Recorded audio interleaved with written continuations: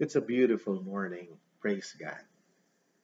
Matthew 26, 36, and 39. We find Jesus in these verses. The Bible says, Then Jesus went with his disciples to a place called Gethsemane, and he said to them, Sit here while I go over there and pray. Going a little further, he fell with his face to the ground and prayed, My Father, if it is possible, may this cup be taken from me. Yet not as I will, but as you will. The disciples of Jesus Christ, they just did not get what Jesus was trying to relay or convey to them. They just did not get it. What Jesus Christ was saying did not make any sense to them. Now, what am I referring to? In spite of the three times Jesus predicted his upcoming death and resurrection, all the disciples heard was death. All they thought was his passing away, yung kanyang kamatayan. And they were thinking that Jesus was going to be killed, he's not going to be around, he would be gone forever. And this grieved them greatly. Yung part na Jesus would rise victoriously, rising from the dead, just didn't sink in. They missed it.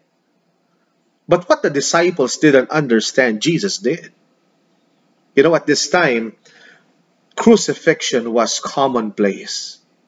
Jesus knew what he would face. And at Gethsemane, he was terrified.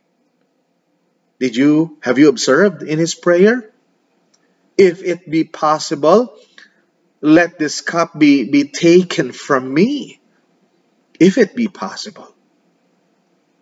The Bible says that in the moments leading up to his arrest, Jesus' anxiety and fear were so great that his sweat was like drops of blood. Jesus even asked his Father to remove this, yet not my will, but yours. But yours be done, he prayed. You know, this is the greatest example of faith and prayer in history. God gave Jesus extraordinary power to move ahead in faith and endure the cross. You see, we see from the life of Jesus Christ that sometimes the mountains we face don't move.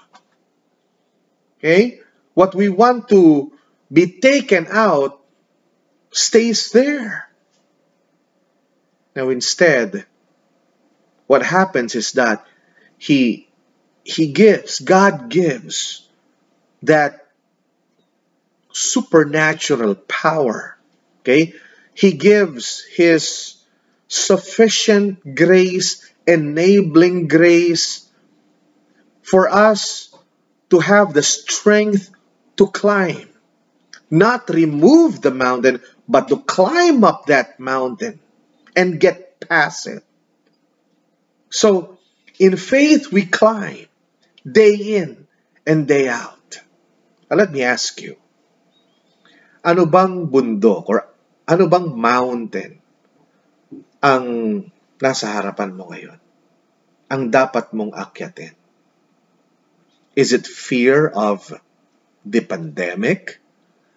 Is it a prolonged illness? Is it a broken relationship? A problem at work that appears insurmountable and you don't see a way out?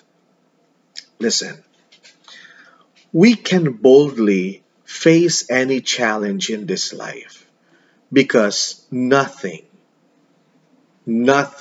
is impossible with God. Amen? Because when we have the power of God on our side, we know that the most incredibly difficult times can ultimately end in triumph. God can do that because He is the God of unlimited power. Even when the mountains don't move, God will make a way. Either He would strengthen you, He would take it out, He would pull that mountain out of its position. He could give you the energy to get past it.